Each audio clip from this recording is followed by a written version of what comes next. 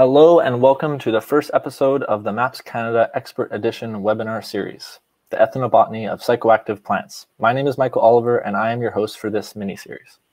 After 2 successful seasons of examining the psychedelic renaissance, MAPS Canada has decided to start a parallel mini-series with some of our experts. Each expert edition will feature a previous guest from past seasons in a 4-episode mini-series. This series is open to anyone and we hope that you might feel inclined to share it with your friends if you enjoy today's episode. We do encourage donations if you are in a position to give, and your support goes a long way in helping us work towards the legalization of psychedelics. MAPS Canada is a non-profit charity that relies entirely on public donations to help us achieve our mission of expanding safe access of psychedelic medicines for all Canadians. To learn more about MAPS Canada, you can visit our website at www.mapscanada.org.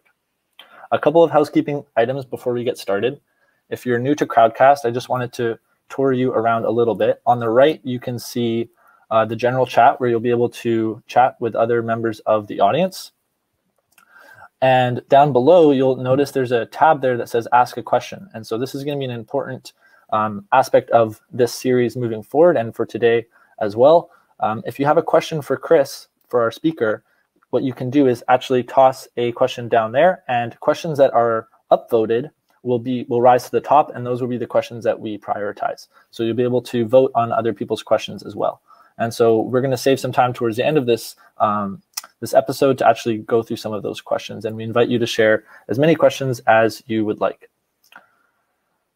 Episodes of this series will be recorded and available to watch again right here in Crowdcast. So if you miss an episode, you can still follow the invite link that you receive and just replay it right here in Crowdcast. If you have any questions at all regarding Crowdcast or the webinar as a whole, you can actually reach out to our webinar email at webinar@mapscanada.org. Now, for our first iteration of this series, we have a very special guest who will be sharing his wisdom and knowledge of plant medicine with us over the next few weeks. Each episode of this series will be focusing on different plant medicines, with today's episode spotlighting ayahuasca. Drawing upon more than 30 journeys to the Amazon and experiences with dozens of Amazonian shamans, it is my pleasure to introduce to you Chris Kilham. Chris Kilham is a medicine hunter, explorer, lifelong yogi, psychedelic advocate, and media personality. He has investigated medicinal plants among indigenous people globally for decades, from Siberia to the Amazon and to the Congo. Chris is the author of 15 books, including the international bestseller, The 5 Tibetans, Ayahuasca Test Pilot's Handbook, and The Lotus and the Bud, Cannabis, Consciousness, and Yoga Practice. Chris has appeared on over 2,000 radio and 500 TV programs, and the New York Times calls Chris part David Attenborough, part Indiana Jones. I personally first met Chris during the Spirit Plant Medicine Conference back in 2019 and was instantly inspired by his ability to captivate an audience through storytelling. Chris's zest for life, coupled with his extensive travel experiences, exploration, and dedication to his craft, makes him an extremely fitting first guest to have on an expert edition. So without further ado, please join me in welcoming Chris Kilham to the Expert Edition stage. Oh, thank you very much, Michael. That's a very kind introduction. I really appreciate it. And I want to express my gratitude to MAPS Canada for hosting this 4-part series, Ethnobotany of Psychoactive Plants. You know, ethnobotany is the study of the relationship between people and plants. And I've been very fortunate over the course of my career to investigate different plants in different countries, whether it's kava in Vanuatu or rhodiola in Siberia or zalu in Syria or whatever plant in whatever country for a good long time now, and to really have the opportunity to understand the relationship and roles between plants and cultures. And excuse me, it is the case that psychoactive plants around the world play special roles in culture and society. So even though the greatest majority of my work actually has been with non-psychoactive plants, inevitably every place I go, I also encounter something that's used ceremonially or otherwise for some spiritual or divinatory purpose. And so I really want to focus today on ayahuasca. Of the 100 or so ethnobotanical missions that I've undertaken, which really all have to do with helping to establish sustainable ethical trade with medicinal plants, herbs, spices, fruits, oil-bearing nuts and seeds, cosmetic ingredients. In this work, I've seen how critically valuable psychoactive plants are in their respective cultures. And among the many missions that I've undertaken, I've taken more to the Amazon than any other place, and that's because it's endlessly fascinating. It's sadly disappearing. It's a remarkable place in the world. It is nature's greatest medicinal treasure chest. And so what I want to do is take you on a little bit of a journey now with a presentation and tell you a little bit about ayahuasca, and also kind of weave for you the situation that ayahuasca now faces in terms of what it is in society today, not so much what it has been in antiquity. I always like to start by acknowledging people who have been very important to me. When I first went to the Amazon in 1997, I lived on the river with a group of natives for a month there and traveled around investigating different shamans, and actually went back a second time and did that again for another month. And that was where I really first got my feet on the ground, so to speak, with the Amazon rainforest, the greatest rainforest on earth. And during my first trip there, I had occasion to meet a woman named Maria Sina. She was 103 years old, a Brazilian shaman. And I want to be clear about the word shaman. This is a Tungusic word. So basically it comes from the Evenk people in antiquity who lived in northeastern Siberia. But it has such a nice sound, I believe, and is so expressive of a person who travels freely back and forth between the phenomenal and spiritual worlds, that it's been taken up as the primary descriptor by indigenous native people all over the world, from Siberia to Thailand to the Amazon. Basically, a good shaman is somebody who is very freely able to travel back and forth between the phenomenal and the spiritual worlds. And this woman, Maria Sina, when she met me, she directed me to bridge worlds. She directed me to share from one culture to another. She told me it was a very important mission to do. And from that point on, even though I had been doing that for a few years, that only spurred me on in this mission to share about people. Whether I'm in Syria or Congo or Vanuatu or Peru, I never do this work by myself. I'm not just barging around in the jungle on my own, looking for plants and going, ha-ha, I found it, you know. I work with talented people all over the world. There's always a team. In the case of Peru, my team on the left is Jaime Baca, who's one of the best boatmen along the Ucayali River corridor. Claylee Vargas, who is a senior agroforestry student in college in Pucallpa, who's also Shipibo and very valuable in helping us to get into the Shipibo neighborhoods. And on the right, Sergio Cam, who has been my primary South American traveling partner for 23 years. We've investigated over a dozen rivers together. We've been in probably a couple of 100 villages, and Sergio and I have gone all over the Ucayali district and the Loreto district as well, and up into the Napo district as well, investigating medicinal plants and spending time with indigenous people. There is in the rainforest a vast pharmacy of plants. Dr. Richard Evans Schultes, the great ethnobotanist from Harvard, described the Amazon rainforest as the healing forest. And we know that there are about 80,000 or so plants in that forest. So tremendous biodiversity. And I want to talk, before diving into ayahuasca completely, I want to talk a little bit about some of the agents that shamans use for spirit healing, because their understanding is that when you are healing somebody, and I'm not talking about if you're healing a sprained knee and you need to apply a poultice, but if you're healing somebody You really are focusing on their spirit. You're focusing on their soul. This is what needs to be nourished and guided. Shamans of South America often use San Pedro cactus. It may also be called huachuma. This is Trichocereus pachanoi. This grows all over the Andes, and I've been up in the Andes a lot because I've worked with maca for about 23 years up there. And as you go along the roads everywhere, you'll see San Pedro cactus, and it's beautiful when it's in bloom. San Pedro, like peyote, contains mescaline, and dry weight San Pedro cactus has almost the same or slightly more mescaline than peyote cactus. So it has a biologically similar effect. But I do want to impress upon you from the start that with these plants, we're talking simultaneously the chemistry and the plant spirit, because every plant has a spirit. That spirit is unique to the plant, and that's how shamans and usually people who are being treated think about these plants. One of the most important plants in the shaman's pharmacy in the Peruvian Amazon and in the Andes is coca, Erythroxylum coca.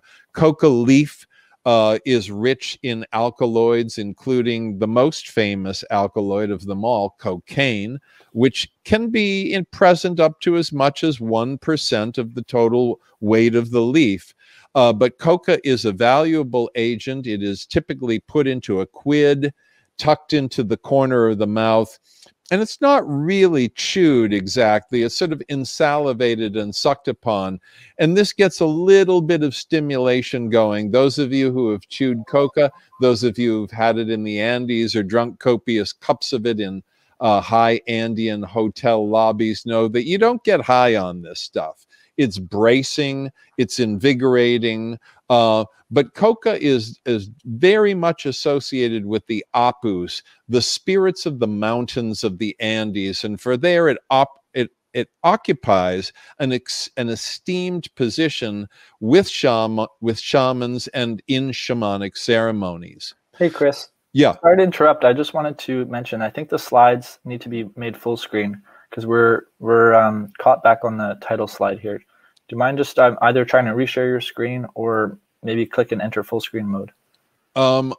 Yeah, that's what I did. Okay, maybe there was just a bug or something, because it was on I think the first slide or something. So maybe try one more time and then that should work. All right. Do you have full screen? On the slide of Zoe. What's that? No, not yet. That's not full? It's not showing us the full screen yet. No, it's showing us a slide of Zoe with Estella Pangoza ritual title. Okay, but to start the slideshow, Chris. To start the slideshow. I just restarted it again. Okay, I just went back to the very beginning, did the show, play from start. Okay. Are you getting whole screen? No, unfortunately, we're not getting whole screen at the moment for some reason. So it might be good in this case just to not full screen it and just walk along the slides as they appear, like on the sidebar, like without going into presentation mode. I don't know what that means. Like just exit the presentation mode or slideshow. Yeah, just like right now where you are, just go through the slides there. All right. Does this actually work for you? Is this better? Is this an improvement? Yeah, that's a bit of an improvement. I think it would be ideal to be able to present it somehow, but if that's not working, this works fine too. We can see the slides this way as well. Okay. Yeah, sorry for that. I don't know what the deal is with that. I mean, it just says play slideshow from start, but for some reason you're not seeing it that way. Yeah. So one of the big allies of shamans is mapacho. Mapacho, which is Nicotiana rustica, is the Amazonian tobacco. It contains about 20 to 24 times the nicotine of the Virginiana tobacco that's used to make cigarettes. And tobacco plays a very important role in the shaman's world and in ceremony. It can be used for what's known as a soplar. Here you see Estella Pangoza, who is a shaman, blowing smoke, in this case on my wife Zoe, The soplar is a ritual process. It may take 5-10 minutes. It often involves chanting, and you wind up in this sort of aura of tobacco. We also know that tobacco is increasingly popular as rapé, very, very finely powdered and blown up into the sinuses for an immediate and radical mind-altering effect. Tobacco leaf can also be infused in water and then a bit of the water snorted the next day. And that is also very, very quick and sort of remarkably painful, the way it stings when it gets way up in the sinuses. And the last other way to utilize tobacco is what's known as ambil, which is to make a very, very dense, concentrated tar-like extract of tobacco that you just touch with the tip of your finger, put that in your mouth, and it's also quite a radical and very quick psychoactive effect. Other methods that shamans use include things like ritual steams and flower baths. Here, this shaman, Rosa Martinez, in the Chanchamayo region of Peru, is steaming a man who came to her about a half year or a year before, almost completely crippled with arthritis. And in addition to doing ritual work with him and chanting over him and tobacco over him, she also did these ritual steams, which really helped to bring him back to greater function. Another thing that shamans use, and this is typical and common throughout all types of ceremonies that shamans engage in, are ways of inducing trance. Some shamans use what are called a shakapa, a leaf rattle, a leaf fan, and this has a shushing sound, and it goes back and forth. And that may be used for a prolonged period of time in a chanting ceremony. My shaman friend in Lima, Don Alejandro Alfaro, seen here, he's a Chavan shaman. So from the coastal tradition in the far north of Peru, he likes to use a rain stick. So this was during a San Pedro ceremony, and people were pretty far out at this point, and he was using the rain stick to help people to get deeper and deeper into their visions. So with shamans, the real focus on healing is healing the spirit, taking the spirit on a journey. And so of all of these various methods, it's those that deliver that experience of a journey most powerfully that are the most revered, and certainly ayahuasca is at the top of that list. To remind you of the origins of the term psychedelic, this came from Humphrey Osmond, the British psychiatrist in 1957, who so sagely said, "To fathom hell or soar angelic, just take a pinch of psychedelic." And in this case, the psychedelic in question is ayahuasca, otherwise known as la medicina, the medicine. And this is the only combinatory psychedelic that we know of, and that is it takes two distinct plants to make the effect. Either plant without the other does not work. So we have Banisteriopsis caapi, which is a very woody, fibrous vine, and we have Psychotria viridis, which is a non-ordinary looking leaf that grows on a kind of a common looking bush. So neither one of these is especially distinguished visually, yet together they form what may arguably be considered the most powerful psychoactive potion in the world. I like to say that the contents of ayahuasca can revolutionize medicine, and I believe that that is already well underway.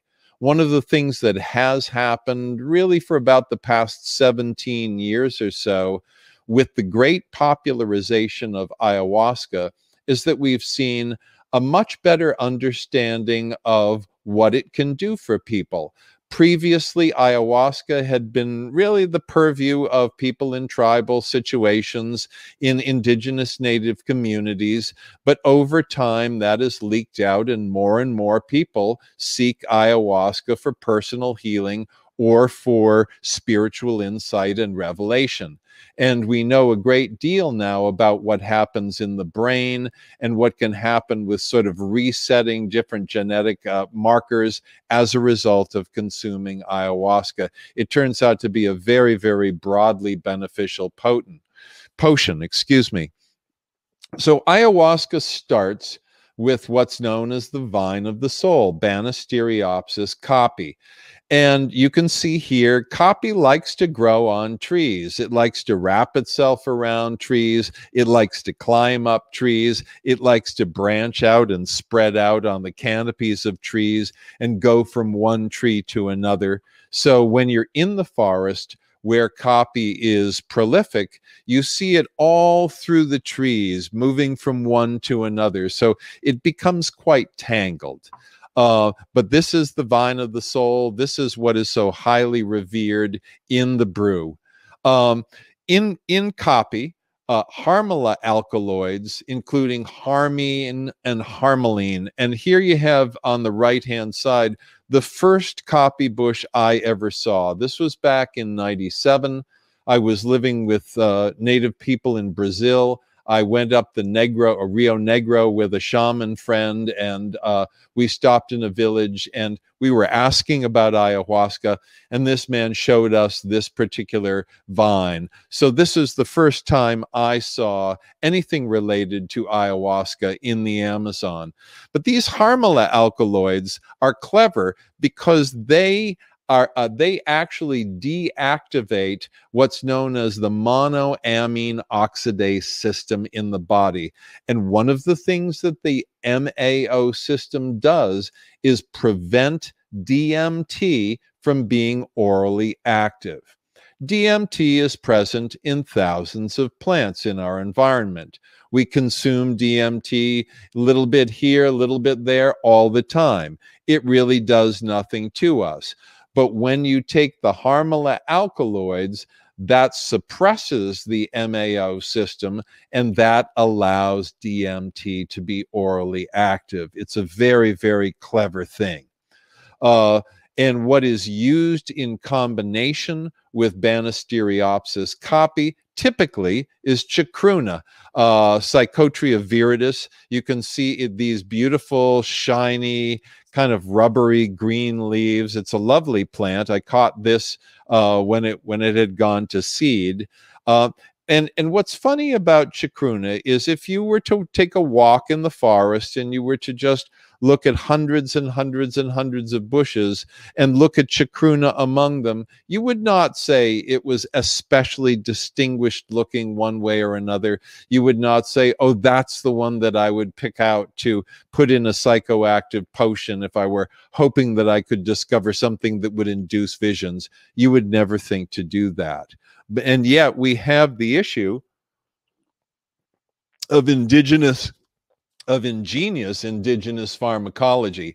And the question that remains among many people, but certainly not among shamans, is how did anybody think to take one of a few thousand vines that grow naturally in the Amazon, many and most of which like to grow up trees and all over trees, and the leaf of one particular plant, and put them together in such a manner as to make a profoundly powerful medicine. Now, reductionists will tell you, clearly it's a matter of trial and error, but the number of possibilities is something like 16 billion to 1. The shamans tell you a very different story. The plants told us. That's what they say. The shamans insist that the plants communicate with them, that they communicate clearly, that they explain their purposes, and they help to guide the shamans in preparation of various plant medicines. So here we have two completely different explanations of how ayahuasca came to be. DMT, the spirit molecule, the so-called spirit molecule, acts on receptors in the brain. It cracks open interdimensional barriers. And then what ensues includes typically visions, deep experience, and other phenomena. It is remarkable that this was figured out by anybody, and especially in a place that's so chaotically and heavily foliated as the Amazon rainforest. So now I'd like to take you kind of through the chain of trade a little bit here and show you some things about what ayahuasca is today. Remember, this is about the relationship between the plant and people. This is about what's happening with people out there, both people who are involved with the vine and the leaf from an agricultural standpoint or a shamanic standpoint, or who are utilizing this ceremonially one way or another. So I'd like to take you to the southeastern part of Peru, along the Rio Tamaya. This is here. I didn't say this out loud. This is just a shot of the front of our boat as we're making our way out the Rio Tamaya, heading toward the Brazilian border. This is a sparsely populated area. It's very, very popular for coca production. A lot of cocaine is being made and cooked on the river sides of this river, so it's not an entirely safe place. A lot of bandits, some very beautiful villages, but what concerns us is a place that lies 4 or 5 hours out on the Rio Tamaya, and that is Lago Imiria, which is Peru's ayahuasca breadbasket. And it is here that we have the greatest concentration of Banisteriopsis copy of vine in Peru. In 2018 and 2019, my Peruvian team and I spent 2 years conducting an ayahuasca sustainability survey to assess the state of especially the state of the vine in the wild and also cultivated. And the place that we went to that had by far the most vine of any was Lago Imiria. So it all starts in the forest around Lago Imiria, around this vast inland lake with harvesters like this man, Antonio Cowper. He's been harvesting ayahuasca for about, I guess, 24 years or so, feeds his family, makes a contribution to the village in which he lives as a result. And he regularly goes into the forest and harvests, maybe 20 or 30 25-kilo bundles of vine, puts them onto a boat and brings them back to his village, which in this case is a village called Junín Pablo. So here you have maybe 2 days worth of work. He goes out with his son Nixon very often. They go into the forest, they cut vine, they tie it up. Remember, however far you go into the forest to cut vine, that much further you have to come out with the vine, carrying it on your shoulders. So there's only so far in that you can really go. But this is how the whole chain starts. This is how the very beginning of the process by which people wind up with ayahuasca to drink. These days, the situation with ayahuasca is very different than what it used to be. You have 2 huge Brazilian churches, União de Vegetal and Santo Daime, each boasting of hundreds of thousands of followers who are consuming ayahuasca in church-like ceremonies that are often highly structured. So you have a huge proliferation of ayahuasca that way. And also as a result of interest in ayahuasca on the part of foreigners whose native tradition is not ayahuasca, who are, Europeans and Asians, Americans, who go to the Amazon to drink ayahuasca. This has also spawned activities throughout much, much larger communities. So for the most part, what I've seen in my couple of decades of investigating this in the Amazon is that this has been largely beneficial for native communities. The vine typically travels very far. Here, about 6 hours or so from Junín Pablo, where I just showed you Antonio Cowper bringing vine in a boat. You have a porter unloading some of that vine from a transport boat in the port of Pucallpa. Pucallpa and Iquitos are the two major Peruvian river ports in the Amazon. Pucallpa to the south, Iquitos greatly to the north. And Pucallpa is the larger of the two ports. So there's a tremendous amount of commerce going in and out of Pucallpa. Those of you who are familiar with South America know that the most common mode of transport for nearly anything is the moto taxi. And so here it's typical and common for vine to be offloaded from a rapido, from a transport boat, and then carried onto motos and then brought to people who make ayahuasca, people who are running ayahuasca centers, shamans who periodically buy a small amount to make their own for ceremonies that they do in their villages. It's quite diverse what's happening out there with the vine and also with the leaf. This man, Jimmy Rojas, lived out in the forest. He lived in a forest village. He was a village shaman. At one point, he moved his family to the Yaranacocha district of Pucallpa. He makes about 30 or 40 liters of ayahuasca every month.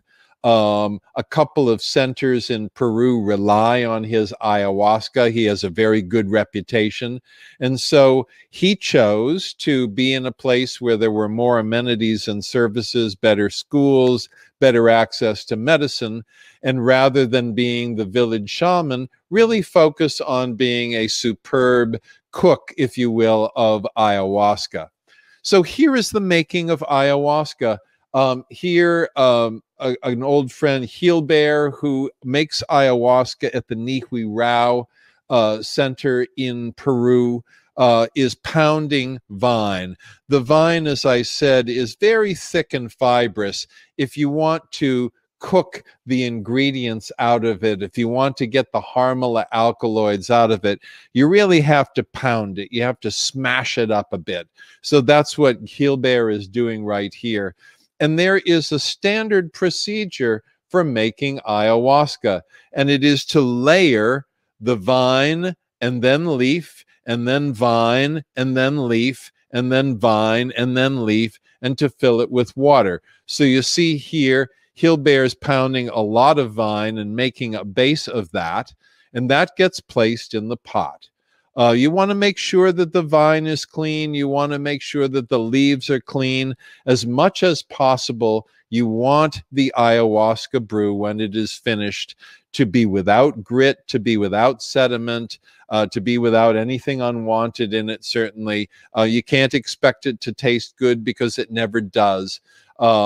Here you see, after vine has been added to the pot, the next thing is the chacruna. The leaf has been added. And you do this layering until it is all the way to the top. Here at Los Cielos, which is a place a couple of hours outside of Pucallpa, when we were doing our ayahuasca sustainability survey, I asked everybody their recipe for making ayahuasca. And for the most part, they were, 3 to 2 or 3 to 4. It'd be say 3 parts vine, 2 parts leaf, 4 parts vine, 3 parts leaf. But at Los Cielos, which is what I have pictured here, they actually use more chacruna than they do vine in their ayahuasca. And that is one of the reasons that they boast that no matter who you are, if you drink this ayahuasca, you will have visions. And it certainly is true, because there's just a tremendous amount of chacruna in their recipe. I do want to say that I was very surprised and gratified that during the entire survey that we did, asking people how much vine they buy, what they pay, what their recipes are, on and on and on. People were very free with information. Nobody withheld that. And that was really helpful in our understanding of what's going on in the scene out there. So after you layer the vine and the leaf, you pour the water to the top of the pot. Recipes for ayahuasca vary. Don Alberto Davila, for example, who's a very well-known shaman, a mestizo shaman, so not a member of any particular tribal group, uses 12 different plants in his ayahuasca recipe. So you have the copy, you also have the chacruna, and then you have tree barks, you have a little bit of brugmansia, you have some tobacco, and it is a remarkably powerful and sparkling, as one person said, ayahuasca. So you cook this down. You cook it down for a long time, 6, 7, 8 hours. You boil it down. You evaporate that water. You just keep making it thicker and thicker and thicker. It is typical and common for a shaman to hang out at the pot of ayahuasca, to chant over it, maybe periodically to take the top of the pot off, smoke a mapacho, soplar the ayahuasca, ask the spirits of the medicine to bless this particular pot of ayahuasca. That is also part and parcel of it. This is not a mechanistic chemical thing. This is an engagement with plant spirit. So during the making of the ayahuasca, the shaman engages with plant spirit and calls on the spirits for a successful batch of ayahuasca and successful journeys. After many hours of cooking, the plant material is removed from the pot, and whatever liquid remains continues to be cooked down. And eventually, you get down to something that looks like this. Now, those of you who have drunk ayahuasca can probably already taste it at the back of your throats. You know what this is like.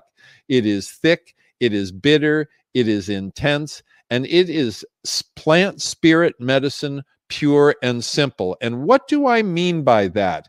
Everything has an energetic signature, and plants have powerful and profound energetic signatures.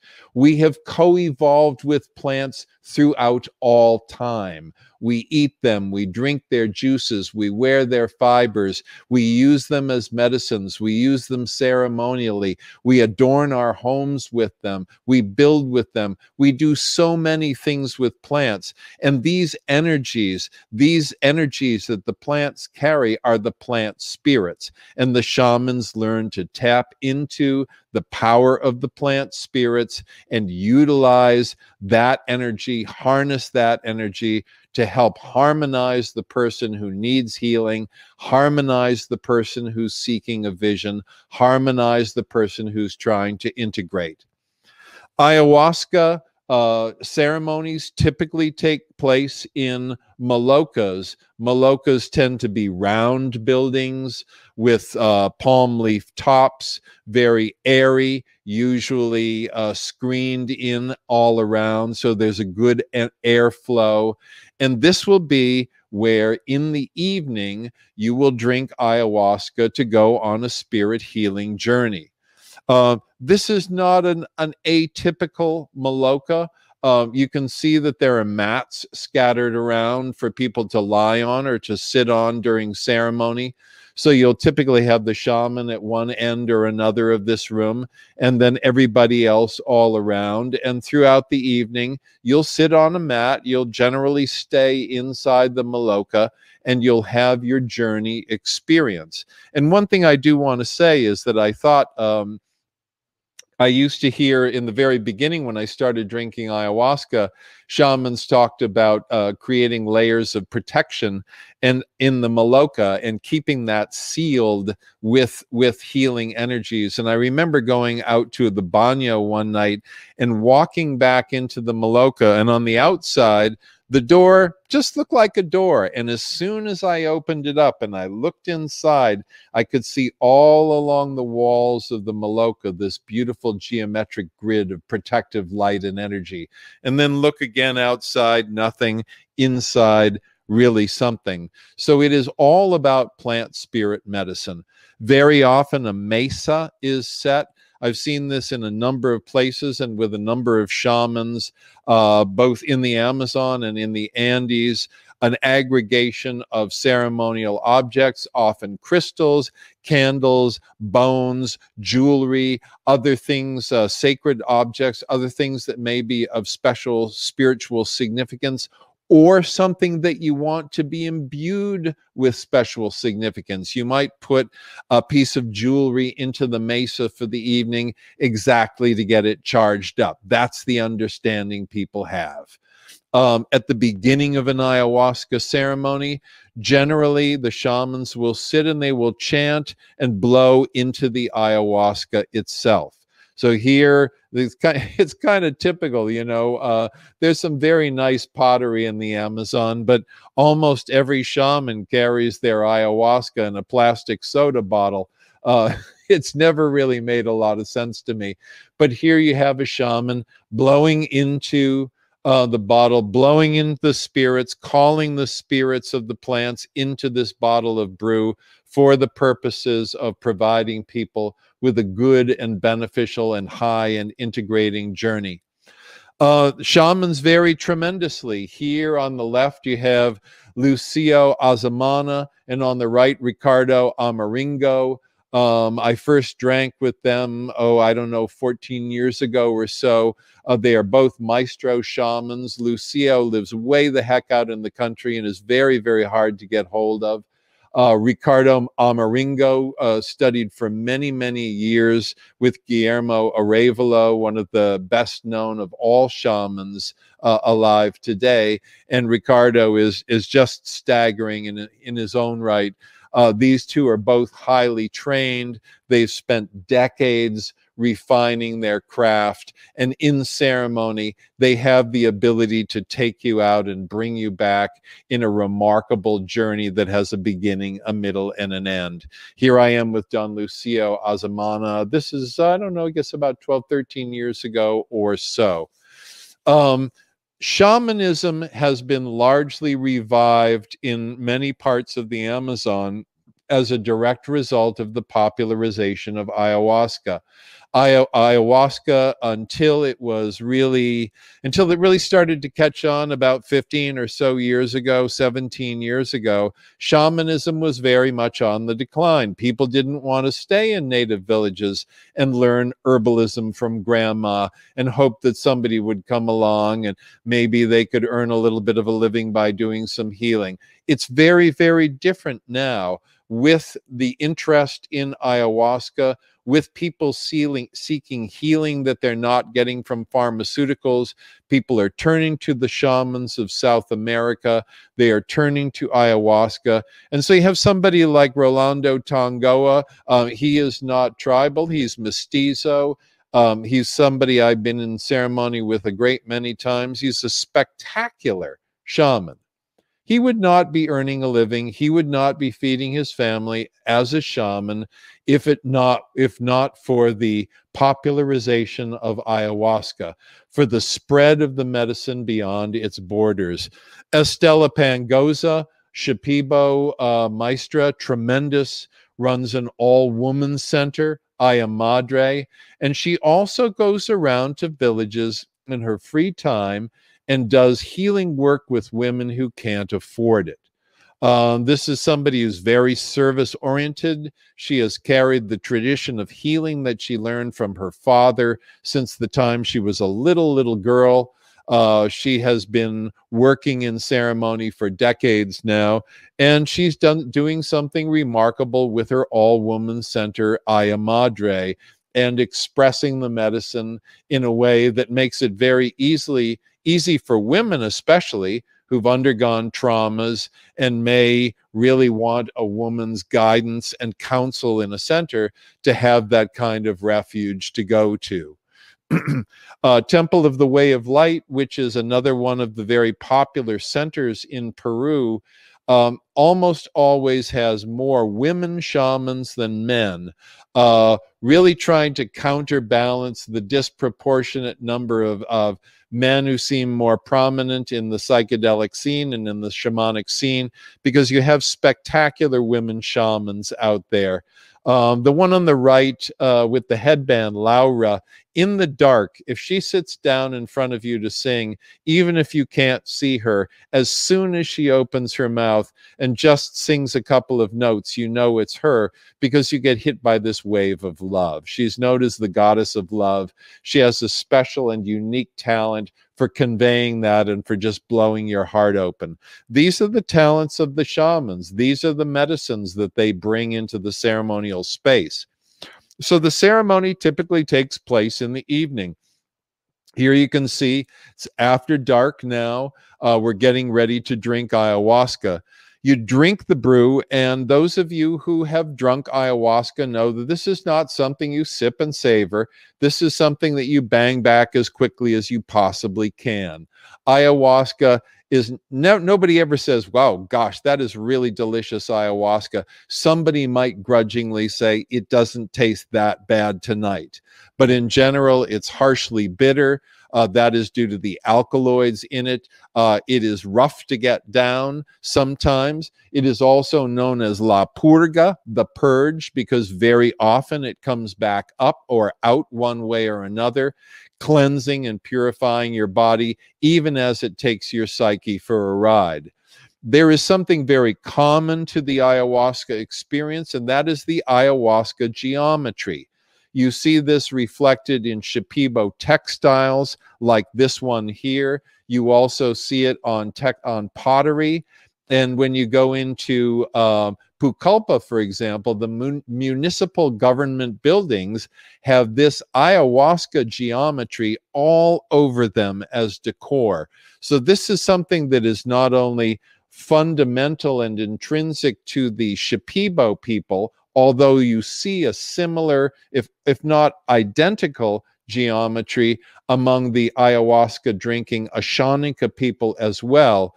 But this is something that you very, very typically see when you drink ayahuasca. What it is specifically about the brew that manifests this particular type of geometry, I really cannot say. One of the features of ayahuasca shamanism is the Icaros, the healing songs.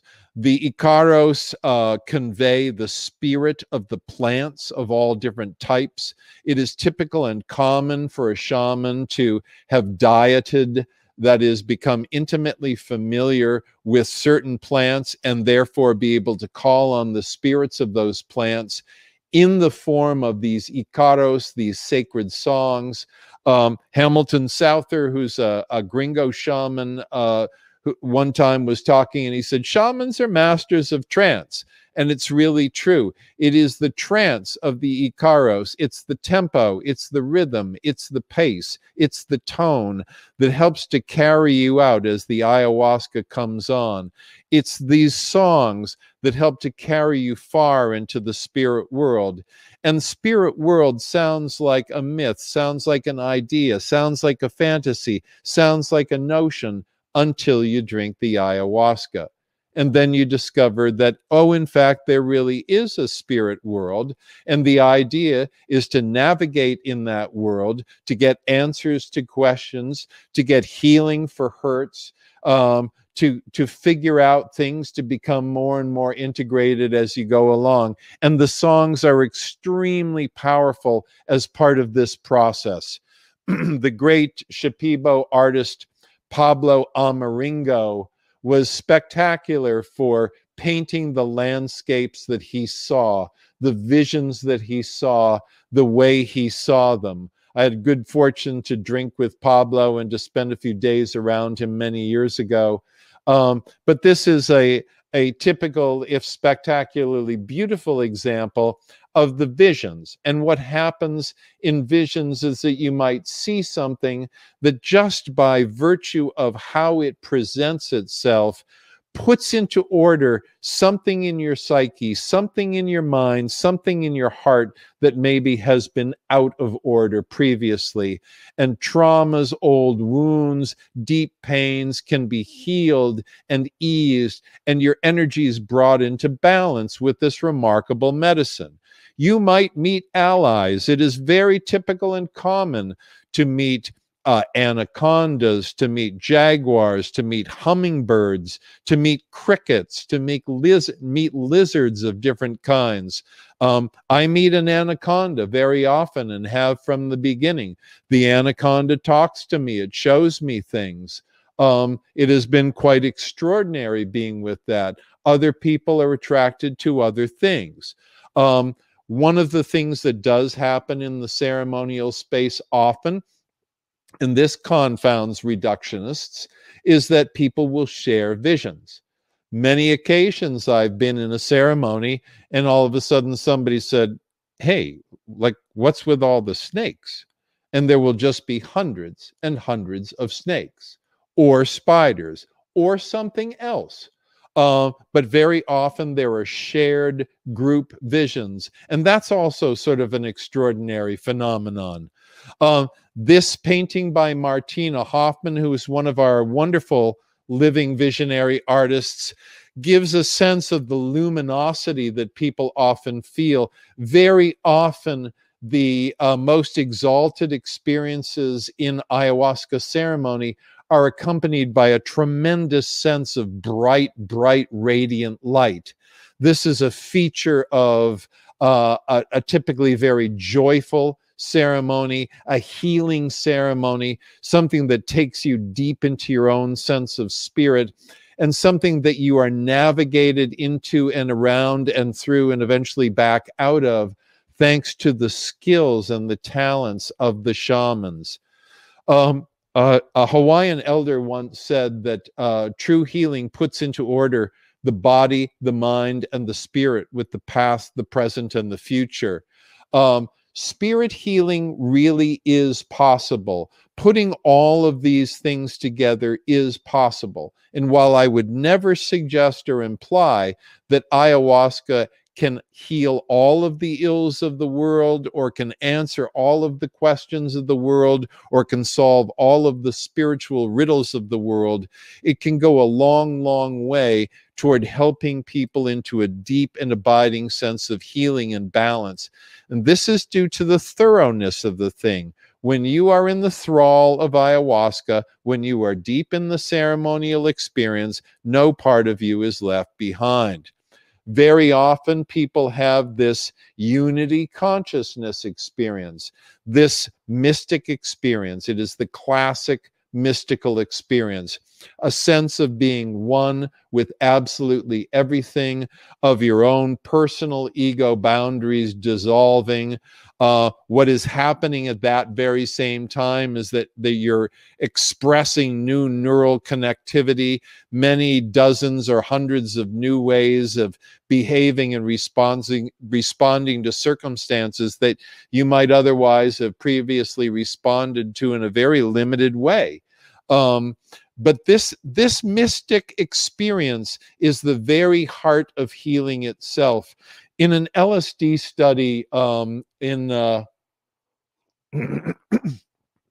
don't know, I think it was about 20 years ago now, a study of alcoholics. When LSD was used, excuse me, when LSD was used to treat alcoholics, the people who had the greatest success staying away from alcohol after a result of LSD therapy were those people who had the greatest mystic experiences. The ones who felt dissolved into absolutely all and everything were the ones who stayed off alcohol the best. In the Johns Hopkins Medical Center study of terminal cancer patients, those who had the strongest spiritual experiences, those who had that mystic experience of dissolving into all and everything, lost their fear of dying. And that is a remarkable thing when a person is stage 4 in cancer. Just to round this out a little bit, ayahuasca is plant spirit medicine. Two things are going on with ayahuasca. One is this ingenious biochemical activity as a result of a potion remarkably well designed to contain both harmala alkaloids and DMT, which is rendered orally active as a result of the harmala alkaloids. But the second thing is the plant spirits themselves. The spirits of the vine, the spirits of the leaf, the spirits of any other ingredients that may be added in, and the spirits that the shaman brings in with the Icaros, maybe spirits of tobacco, spirits of chuchuhuasi, spirits of cat's claw, many different things. It is the spirit. It is the spirit of the plants that really does the healing. If you'd like to know more about my work with ayahuasca, you can get my book, Ayahuasca Test Pilot's Handbook. And now I'd like to switch back and go ahead and answer some questions. Let's see how I get out of this. There we go. Am I back? Am I back? Just 1, 2. Not hearing you yet. Hello. I'm not hearing you. Your mic is muted, Michael, I can see.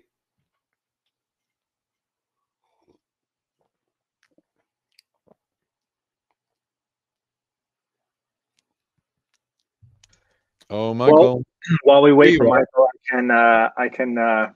This is Kenny. I can ask the first question for you. Sure. He's back. So yeah, the first one we have here is from Teresa. With the increased international popularity, are there sustainability concerns as well as other negative impacts on the communities? There are sustainability concerns with regard to ayahuasca vine. That's why my team and I spent 2 years doing a sustainability survey in Loreto and Ucayali provinces. Now, keep in mind that the 2 largest groups dispensing ayahuasca in the world today, União de Vegetal and Santo Daime, cultivate their own ayahuasca. They cultivate their own chacruna, they make their own, they dispense their own. There are 0 sustainability concerns. What we've seen in the areas where ayahuasca is very popular right now and where there are many ayahuasca centers is that in some villages, in some easy to access areas, vine has been in many cases picked out completely. At the very same time, we're seeing more and more people cultivate vine. And this is consistent with what I've seen with other crops, like ashwagandha in India, like rhodiola in Siberia and China, that get harvested in the wild for a good long time. And then as those supplies start to dwindle, people go ahead and cultivate. So yes, I would say that there are sustainability issues. The popularization has unquestionably put pressure on these plant populations, but I think that cultivation is going to really see us through long term, just as it has for the 2 largest users of ayahuasca in the world. Thanks so much for answering that, Chris. Are you able to hear me now? Yeah, I can hear you great. Thanks. Okay. Sorry about that. So on to the next question that we have here. We have a question from Camilo Cortez, who asks, how do you think we need to adapt in the Western world to include ayahuasca and other medicine substances into our way of life? I think one of the things that we need to do is to keep strong our connection to nature in every way we possibly can. I understand that many people live in urban environments and they can't just go out and take a walk in the forest. I have the privilege of doing that every single day. But I do believe that keeping as strong a connection to nature as possible is important. I also think that, you know, it's very hard. We are mechanistic in so many respects. And yet this is really plant spirit healing. And I think that many people imagine that plant spirit is a metaphor, okay? That it really means something else. And no, it really actually doesn't mean something else. And well, I'll give you an example. The first time I was in the Amazon, I was living with native people in Brazil and going around looking at shamans and meeting with different shamans. And all the shamans I met the first couple of years were women. It was really an interesting experience for me. And I went to this one shaman and she said, oh, let me check you out. So she went out back of her house and she came back with this little tiny little plant, and it had the roots, and she sat me down and she started touching me on the head and shoulders with this and chanting, and then she stopped and she told me this very, very detailed thing about something going on in my work life that she could not have known. Not at all. She didn't know who I was. She didn't know what I did for work. She eerily described something that was happening with two people. And I said to her, Edna, how do you know this? And she laughed and she said, I don't know it. She said, you see the roots? She's pointing to the roots of this little plant, Vasurinia. The name of the plant is little broom. She says, I touch you with the plant. The roots know. The plant sends the knowledge here. Then it goes here. Then I tell you, you understand? And I said, yes, Edna, now I understand. Wow, that's amazing. It's plant spirit. Vasurina psychoactive? Vasurinia is not psychoactive. It's just called little broom, and it's typical and common. You'll see these shamans, especially these women, they'll pick a whole little Vasurinia plant and then they'll read you with it. Huh. Yeah, it's very cool. That's really interesting. Thanks for sharing that. The next question that we have lined up here on Crowdcast is, clearly the methods of the indigenous South American shamans were quite well developed and successful. What role do you believe the indigenous peoples of South America and their ceremony methods should/will play in our development of therapeutic methodologies for use in healing with ayahuasca in the Western world? So similar to the last question, but. Well, you know, the truly trained shamans have very specific methods. Methods of induction, for example. I mean, when you, you know, methods of intent. There are times in ceremonies when maybe the Icaros will really get going and they're kind of driving the energy. They actually have methodology, okay? I mean, not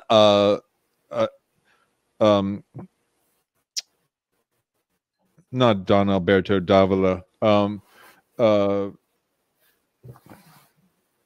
Excuse me, Alejandro Alfaro in Lima spent some time teaching me about ceremony and basically laying out kind of a beginning and middle and end to a trajectory of how a ceremony can go to be sort of conclusive for that time.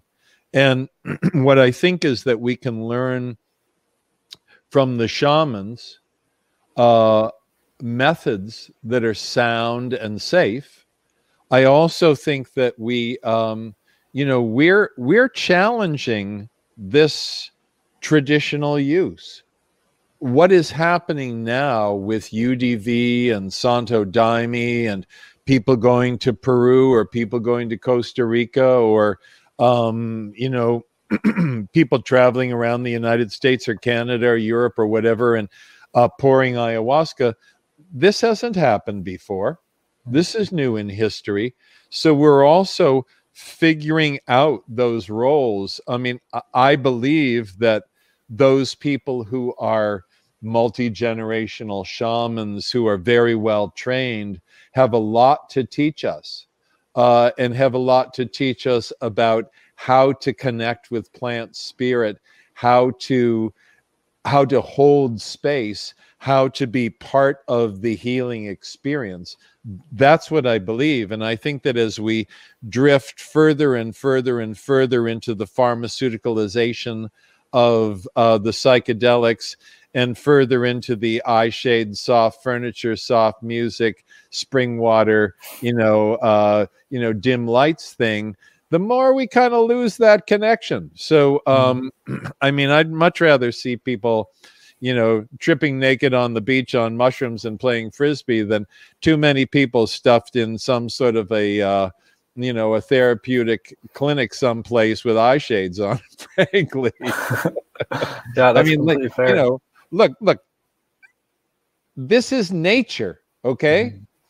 And I understand and appreciate that this is a new time and we're coming back around at these psychedelics in ways that researchers did by the thousands in the 1950s.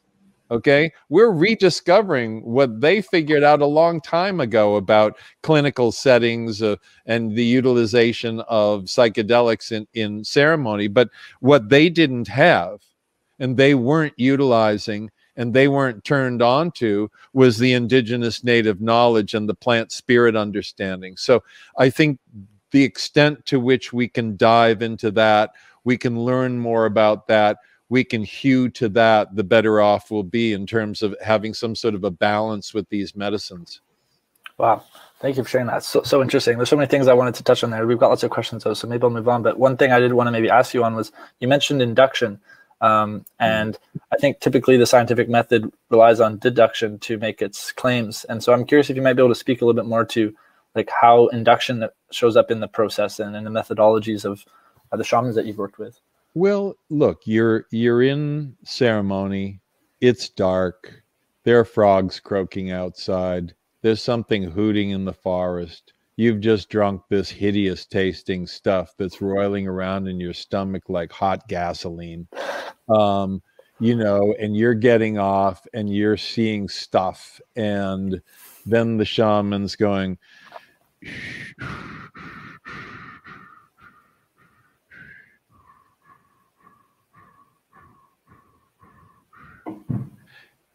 and you start to be carried out.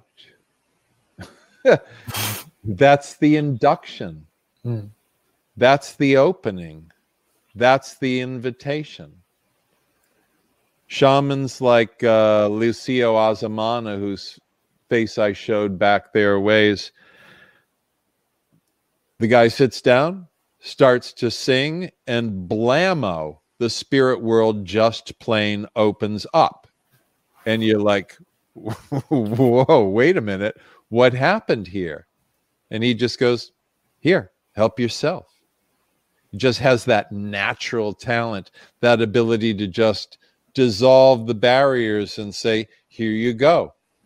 Take your journey. So I think that while deduction is very, very valuable, we learn a lot from scientific method. We learn about new neural connectivity. We learn about epigenetic modification.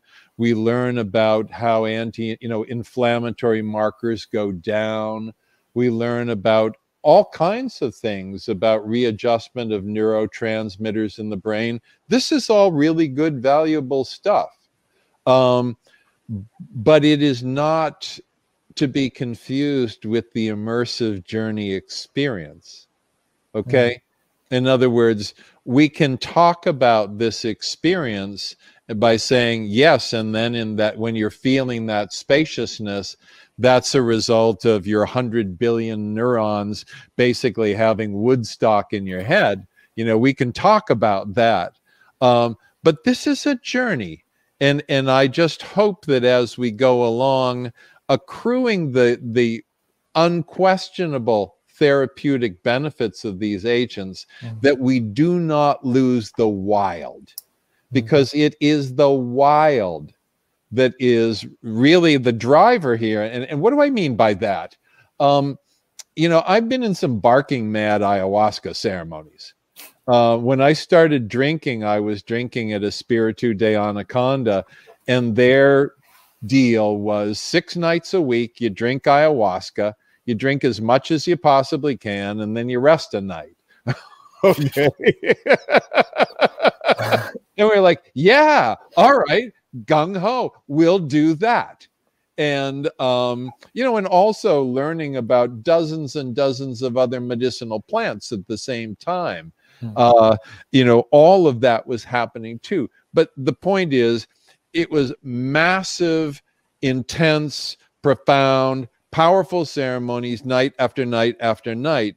And I personally believe that there is tremendous value if you're made of the stuff that enjoys this sort of thing, that there's tremendous value in going as far out as you can, in exploring those borderlands, in crossing the boundaries deep, deep into the spirit world, of learning to navigate that. That's what the shamans do. And they basically invite you to do the same thing. That's very interesting. I feel like that ties back into your personal philosophy around like cognitive liberty. I remember you've spoken to that a lot in your presentations. And sure. Yeah, maybe something. Do you think you'd be able to speak to that briefly? Yeah, I'd be happy to. We should have the right to explore our minds as we wish. Terence McKenna said a good thing. He said, every man his own Magellan in his own living room. I would add women in there. But basically, the gist of it is you should be allowed to navigate and explore your own consciousness. And we have prohibitions against that. And we have prohibitions against that because authoritarian figures are afraid of the unknown. And this is just nothing but a great big parcel of unknown. Okay. This is as unknown as it gets. Yep. And, you remember the famous LSD studies in the United States Army, where they gave acid to soldiers and then they gave them orders, and the soldiers were like, screw that. They just walked off. And this is not the kind of thing that authoritarian structures want, authoritarian figures want, is this immense cognitive liberty. But the human mind is this vast, vast, vast place. And the human spirit, that essential, what it is that is at the very absolute infinite core of our being, that's something that we can tap into, this wellspring of life, this wellspring of inspiration, this wellspring of energy and force and stamina and healing and integration and harmony. And it does take going far out to get there. This is not a microdosing situation. This is not a, yeah, man, I just do a 30-second of a teaspoon of ayahuasca and just contemplate the plant spirits. No. That's not what I'm talking about here. I'm talking about full out balls to the wall tripping. Wow. Thank you so much for sharing graciously to that. Sure. It's a great point to share. So we have some other questions here we'll have to touch on. So Sheriff Ashur has asked, how has the ayahuasca spiritual journey changed through time? Is there a distinction between the types of journeys for shamans, locals, and tourists?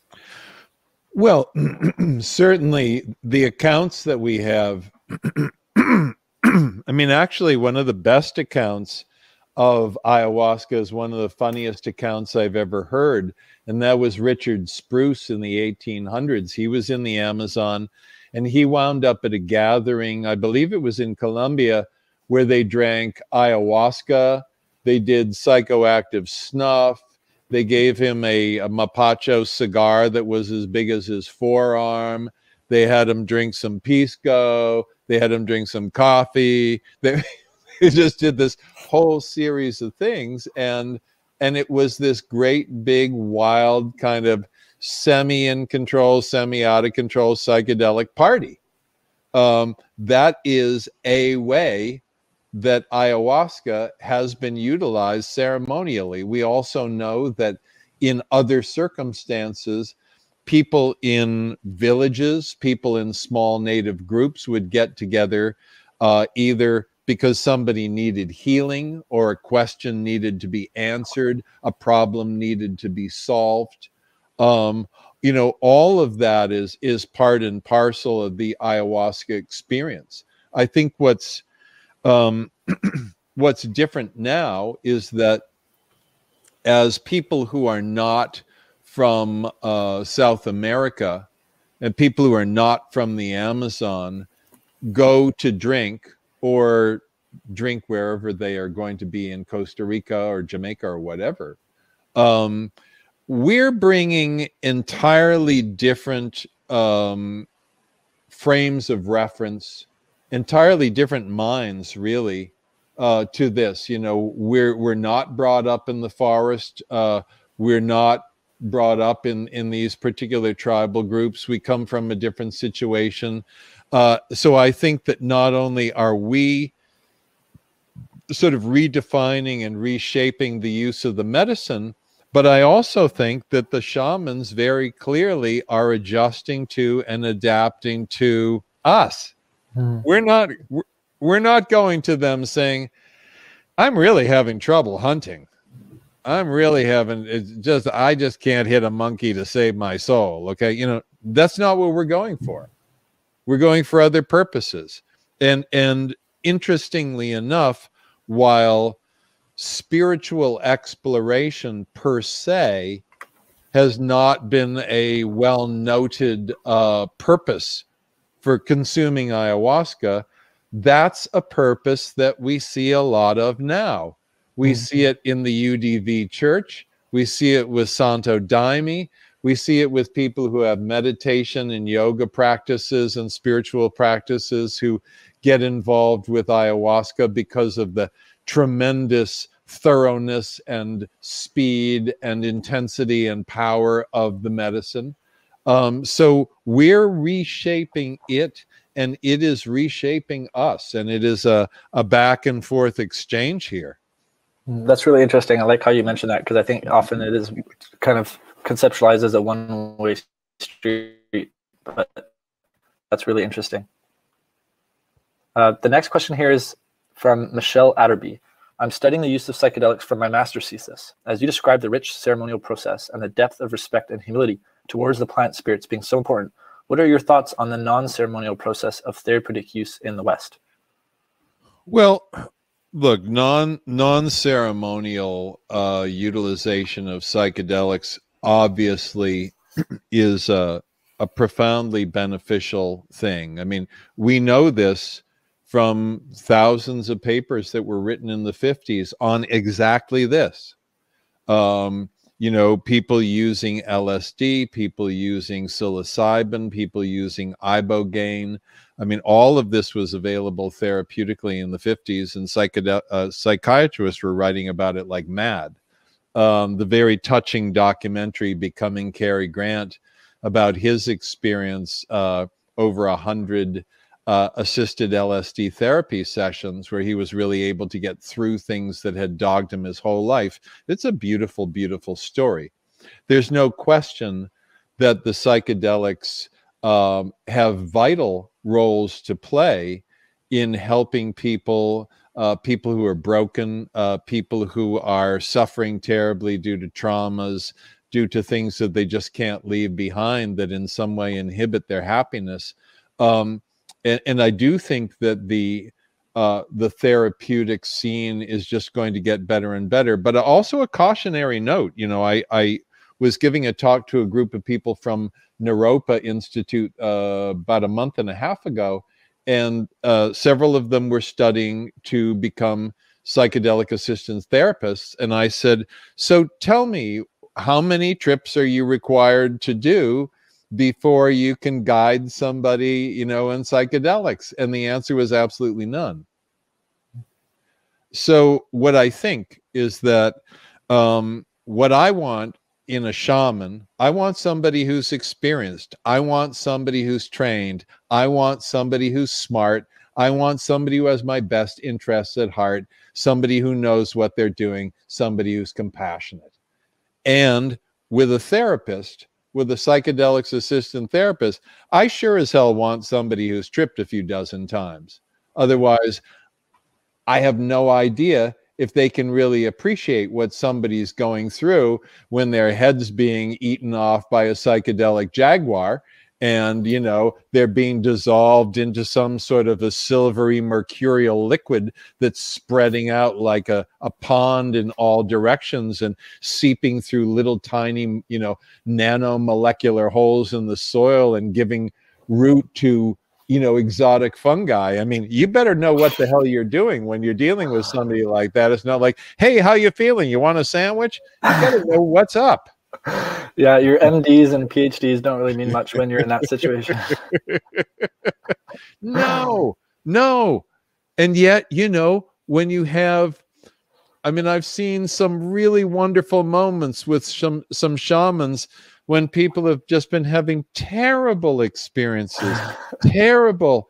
And the shaman sits down and does a soplar and sings and takes all that panic down and relieves the pain and calms the situation and harmonizes it out. That's the kind of skill I'm looking for. Yeah, that really speaks to the important role of music, like you alluded to in your presentation, which I'd love to maybe come back to if we have time, or maybe there'll be some more questions about that. But in the interest of time, and since we do have some more questions, I'll keep running through here. So we got another one from Lisa Marie Persuade. And she says, "Greetings, Chris, from Phoenix, Arizona. When experiencing the geometric patterns and spirits of the animals and plants within the forest, do you get the sense that your consciousness is projecting onto the experience or interfacing with other forms of consciousness?" I get the experience that I am immersed in a field of activity and that it's constantly changing. And that at one moment I might be seeing the wheels of time, and another I might be seeing a luminous anaconda, and another I might have an experience of great acceleration, or being blown to pieces by light and love. I mean, but it's, for me, it's always immersion. I'm not typically removed from it, certainly. I mean, that's the beauty of the psychedelic experience, isn't it? That it's profoundly immersive, that it leaves nothing behind. So I hope that answers your question. I'm not sure it does. I think if it doesn't, Lisa, you can add a follow-up question there.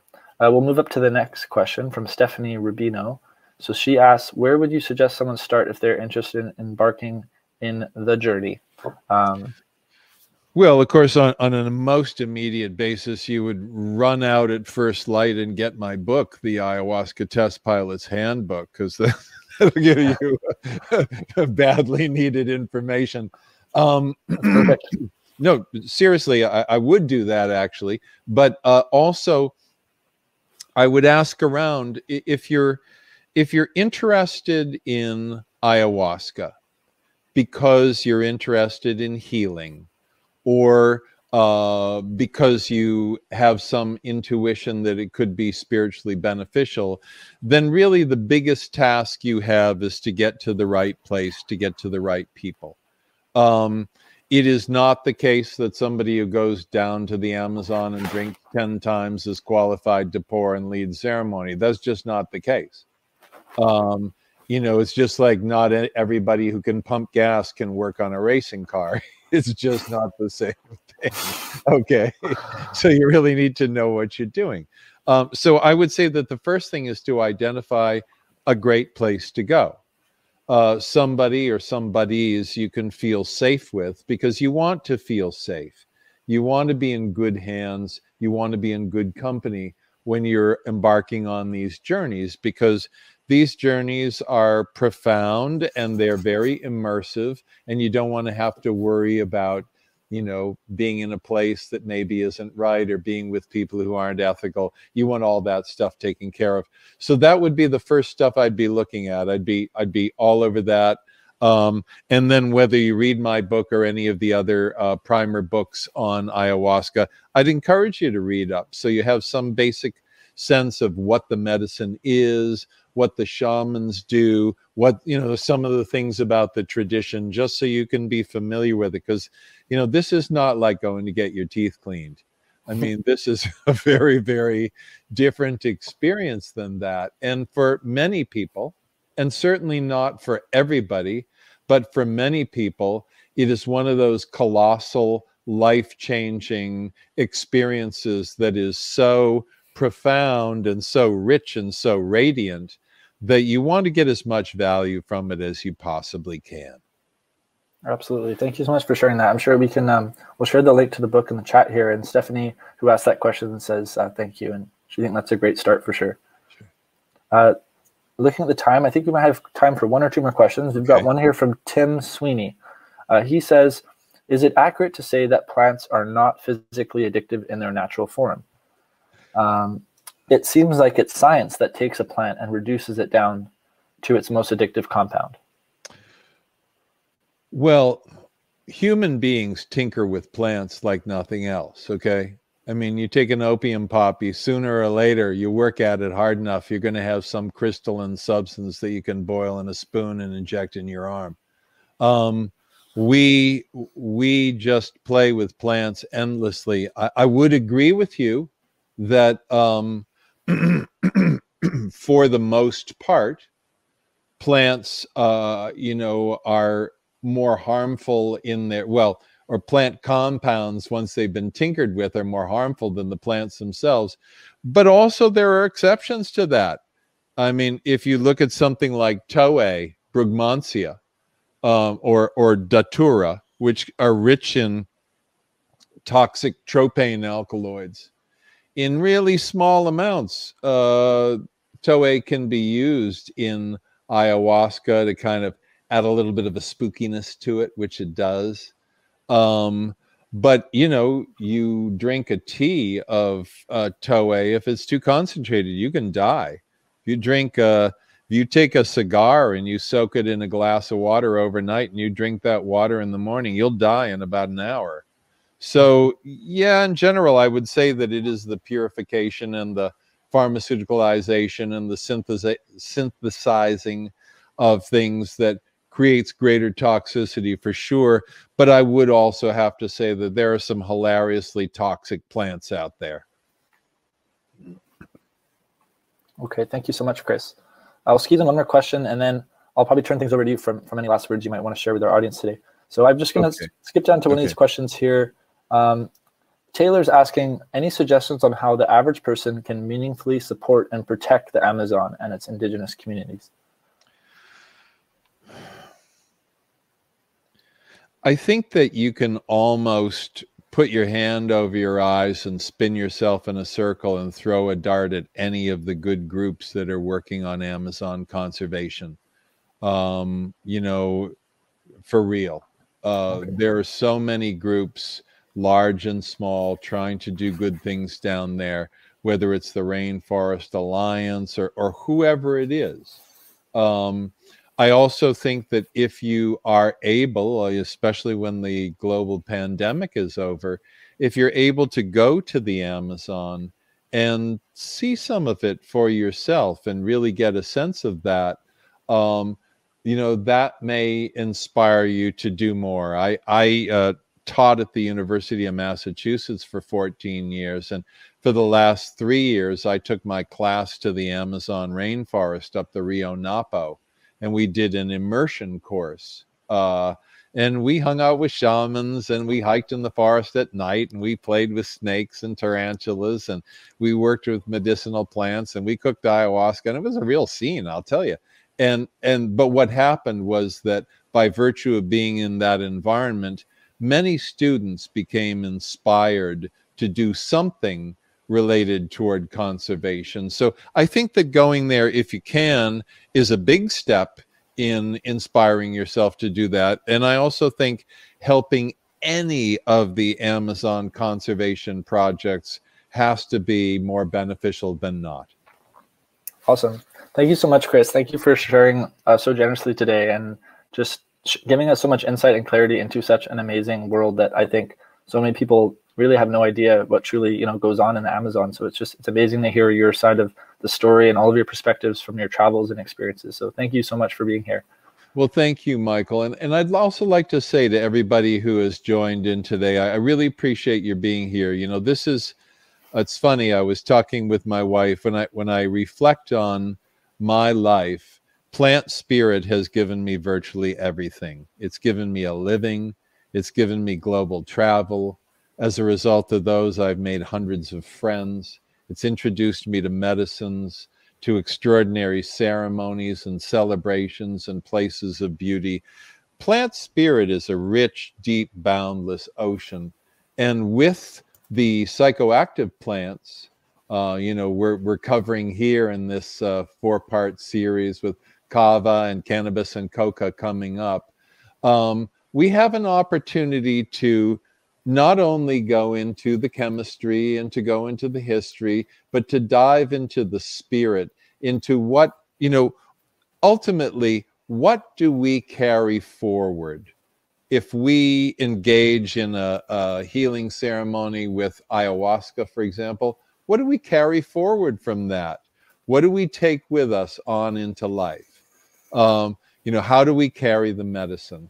And I hope for people who are here tonight that whatever your experiences are with ayahuasca or with the other psychedelics, that they're safe, that they're joyful, that they're harmonizing, and that you wind up being better equipped to carry the medicine your way in your time and in your life. And thank you so much for being here tonight. Incredible. Thank you so much, Chris. Take good care, everybody.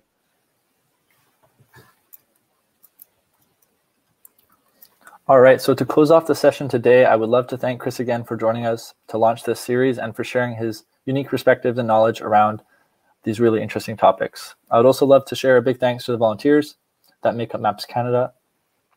There are a lot of moving parts behind the scenes, and it does take a team to make something like this happen.